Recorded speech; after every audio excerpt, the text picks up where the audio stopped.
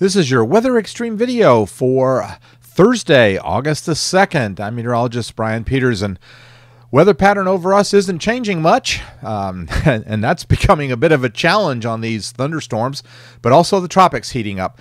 Here's our sky cam this morning from Mount Cheehaw, beautiful sunrise image. As I say, the pattern isn't changing much. We're still dealing with this northwesterly flow pattern and a weakness over the southeastern U.S. in the upper atmosphere, ridge off to our west, Bermuda high off in the Atlantic, and we'll talk about the tropics in just a minute.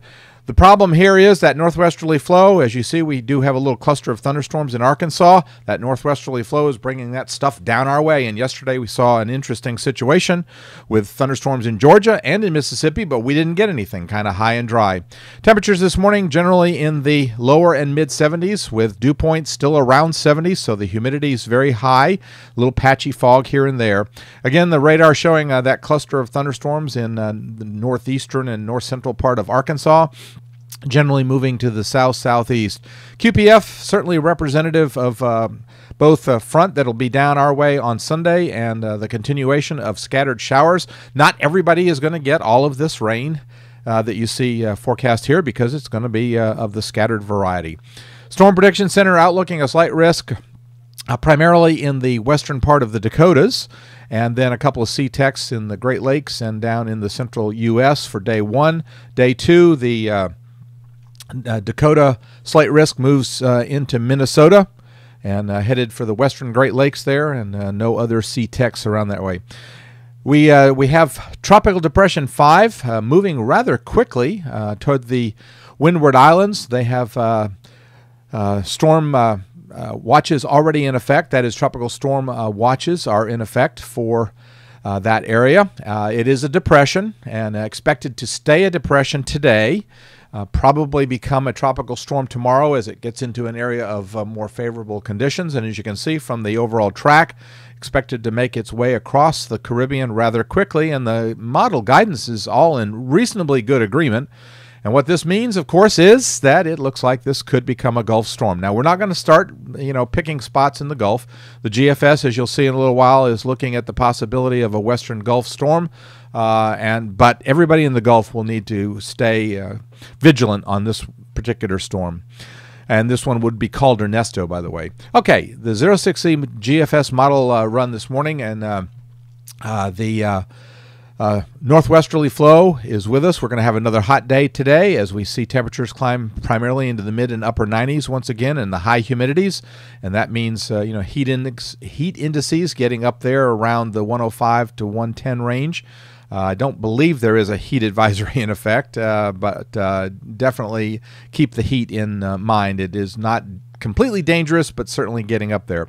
The northwesterly flow continues, and we see these little disturbances. You see one kind of over eastern Tennessee and one over northern Mississippi, and we're going to have to watch those every day for the possibility of complexes that will certainly update and change the forecast. But for now, at least, scattered showers remain in the forecast.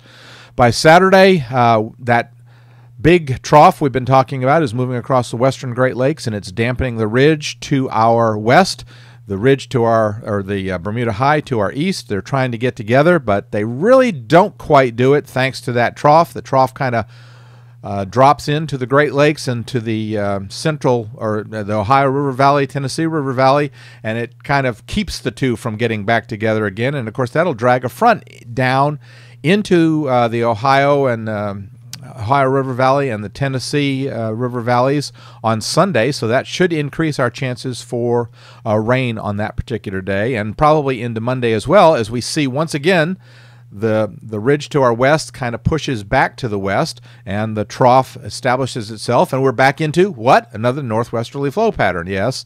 So, and that northwesterly flow pattern stays there on Tuesday, and then on Wednesday it's still there, and now we're seeing a reflection of the tropical system down in the near the Yucatan Peninsula, represented both on the upper air pattern and on the surface pattern on the GFS. So come the middle of next week, we're going to be dealing with where will that be headed, and of course the presence of a front would suggest possibly that it wouldn't go too far west. So again, the entire Gulf needs to be alert to what's going on. And then a week from today, you can see the upper air reflection of that tropical system in the central Gulf. And at the surface, of course, it's south of New Orleans. So again, it can be headed just about anywhere. I do believe the GFS in the next frame takes it, or the next time period takes it into southeast Texas. But again, let's not concentrate yet on a landfall position. Everybody in the Gulf needs to be aware of this storm. Going out into Voodoo a little bit further, and the dreaded ridge comes back across the eastern half of the country pretty strongly. It's 588, not a 594, so it's but it's still strong. So just we've seen this happen a couple of times in the last week or so, so we'll just have to watch that and see if that really does happen. Well, thanks for tuning into the Weather Xtreme video. I expect to have the next one posted tomorrow morning by 7:30 or 8. In the meantime, stay tuned to the blog for the latest updates, and we'll be monitoring, of course, the movement and positions of the future tropical storm Ernesto.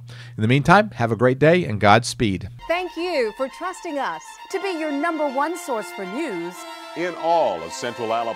in back-to-back ratings periods. More people watched ABC 3340 than any other station in Birmingham.